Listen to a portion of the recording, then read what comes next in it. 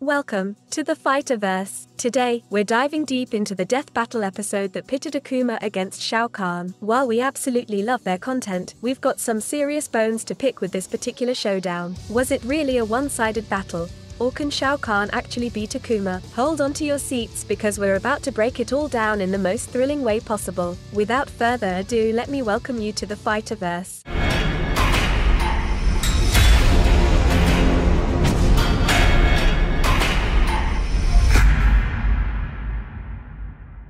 Let's start today's episode with AKUMA's feats in Asura's Wrath. AKUMA's real strength is really displayed in this game, to his masterful evolution of his Oni form, to the fact that he split a moon in half. One thing that often gets overlooked is just how amazing AKUMA's abilities are in this installment. He once fought Asura at full power for a mind-boggling 500 years, and there was no clear winner. Asura, from Asura's Wrath, is a big deal because he defeated Chakravartin, a being who basically represented everything in his entire universe: life, death, and some profound cosmic stuff. This puts Asura on a whole different level, even above characters like Zen-O and Beerus from Dragon Ball. But here's where it gets interesting.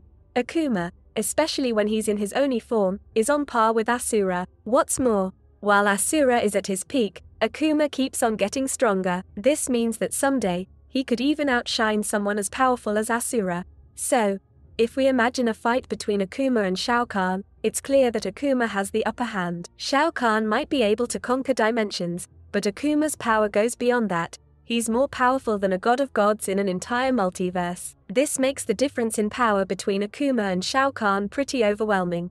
It's important to consider that both of these impressive feats involving AKUMA and Asura occur within games developed by Capcom. This significant detail means that these feats should be taken into account when assessing AKUMA's abilities, as they are not from unrelated sources. Moreover, these feats played a crucial role in further developing AKUMA as a character. The influence of the battle with Asura is notably reflected in his design in Street Fighter V. In this version of AKUMA, you can observe distinct changes, such as longer hair and a slightly older appearance. This evolution in AKUMA's appearance and character serves as a testament to the significance of the battle with Asura in shaping his identity and abilities. In essence, these feats are not mere side stories or non-canon events. They are integral to AKUMA's character arc and should be considered when evaluating his power and capabilities.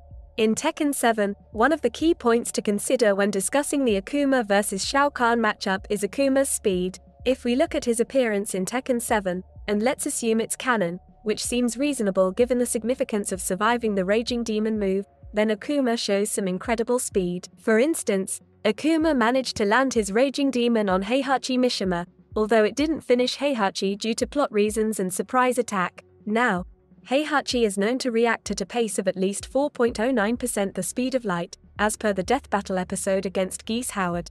This is based on scaling from an inferior Jack model. Both Heihachi and AKUMA easily outmaneuvered Jack 7s, which are no slouches in terms of speed.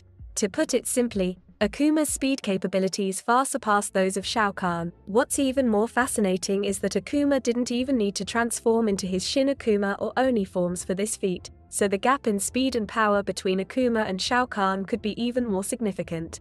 In Capcom vs SNK 2, even in the face of death on the battlefield, AKUMA's connection to the Satsu no Hado is so profound that it grants him a remarkable resurrection, imbuing him with newfound strength and vitality, as exemplified in the ending of CVS 2. In Ruggles' ending, he openly revels in his enjoyment of the Satsu no Hado, and with disdain, proclaims AKUMA as unworthy of its power. Determining that this dark force requires a new and more deserving host, Rugal takes the audacious step of terminating AKUMA and absorbing his Satsu no Hado, thereby transforming into the formidable entity known as Ultimate Rugal. However, this power move proves to be Rugal's undoing, as AKUMA's indomitable will seizes control of Rugal's body, overpowering his fragile mind. In the aftermath of Rugal's defeat, AKUMA emerges, declaring himself nameless and an entity of both nothing and everything, shrouded in the enigmatic depths of his connection to the Satsu no Hado. One thing I find interesting in the video is the little importance they give to AKUMA's most vicious attack, which is the Shun Goku Satsu. When executed, the practitioner of the Satsui no Hado willingly surrenders themselves entirely to their murderous intent, unleashing a rapid and lethal barrage of strikes within a mere moment. Throughout its history, those who have employed this technique found themselves unable to resist the overwhelming influence of the Satsui no Hado, often succumbing to its corrupting power. While the executed attack is an unrelenting onslaught of merciless fury, the foundation of this technique is believed to be deeply intertwined with karmic forces, drawing from the dark influence of the Satsui no Hado. It channels an infernal form of retribution, where the cumulative weight of the sins and malevolence accumulated by the victim acts as a punishing force, assaulting their very soul. Shao Khan would easily be defeated by this power due to how evil this guy is. Before dismissing the possibility of evading the attack, it's crucial to bear in mind one of Shao Kahn's most glaring weaknesses, his penchant for underestimating his adversaries. Shao Kahn's character is marked by an overbearing arrogance, unwavering cockiness, and a pronounced egocentrism. This perilous combination of traits makes him prone to complacency in life-or-death situations. Here are a couple more issues with the video's analysis that should be noted. Get ready because there are a couple of them. 1. Sentron's beam is typically employed as a finishing move on already defeated adversaries, making it a fatality rather than a combat ability used in an actual fight. 2. Shao Kahn's unique resistance to the Elder God's powers, as seen in Mortal Kombat 9, is a specific scenario. Under normal circumstances, he is notably susceptible to the Elder Gods, which is a stark contrast to his typical character portrayal. 3. The merging of realms and the use of the Solnado are portrayed as ceremonial rituals rather than inherent abilities or powers that Shao Kahn possesses, as indicated in the Mortal Kombat lore. 4. In the Mortal Kombat series, Liu Kang has defeated Shao Kahn on at least 2 occasions, despite being regarded as a character of inferior capabilities compared to AKUMA. 5. It's highly improbable that Shao Kahn could cut off AKUMA's hand or counter a raging demon due to a lack of such demonstrated abilities in his in-game character attributes. In general, it's worth noting that the analysis appears to lean more on Shao Kahn's storyline elements rather than the in-game characteristics. This contrasts with the approach taken for AKUMA, who is shown to have formidable in-game feats such as sinking islands, destroying mountains, and countering meteorites.